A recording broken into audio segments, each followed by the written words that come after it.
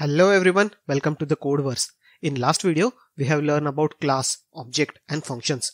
In today's video, we will be learning about what is constructor, why we use it, real life example of constructor. Also, we will see the syntax of class, object and constructor. So, what is constructor? Constructor is a special function which is used to initialize object of a class. Consider a class person. When we want to add new person to our system, then we have to create object of it and we have to do some manual activities like giving name, adding gender, etc.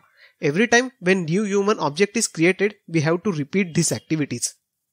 Here constructor comes in a picture. Instead of doing all this activity manually, we can use a special type of function called constructor. Constructor will initialize all of this variable for us. Constructor will automatically get invoked when we initialize the object. Let's see some properties of constructor. Constructor is a special function, so it has some special properties like name of constructor is always same as a class name. Constructor doesn't have any return type. Constructor automatically gets invoked when object is created. There are total 3 types of constructor. First is a default constructor, second is a parameterized constructor, and third is a copy constructor. Let's see the syntax of a class, object and constructor. First, let's define a class.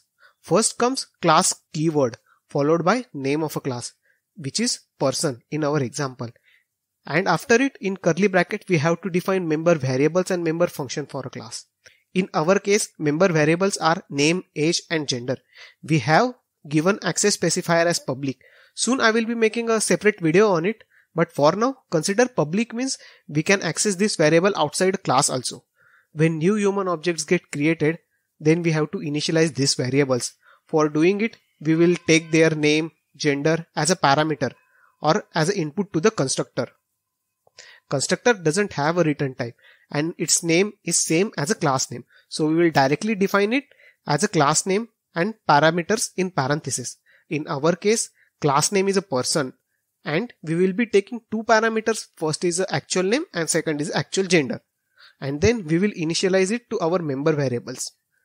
And then we will create a getter and setter method for variables gender and name. Now let's create object of a class person in a main function. Syntax for creating an object is same as a syntax for creating a variable.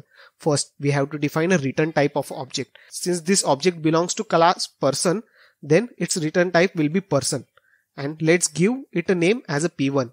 So our syntax will become person p1.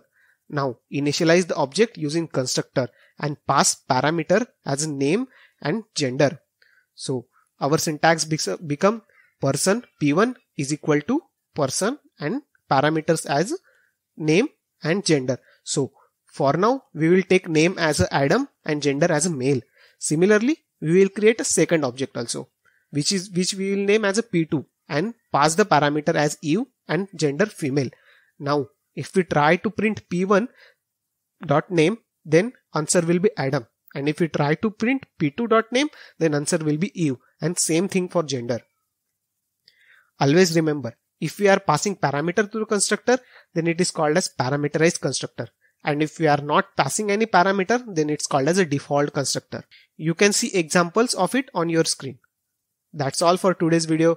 Soon I will be starting new video series called Java in Animated Way. So if you are interested, then please subscribe to the channel. See you in the next video. Thank you.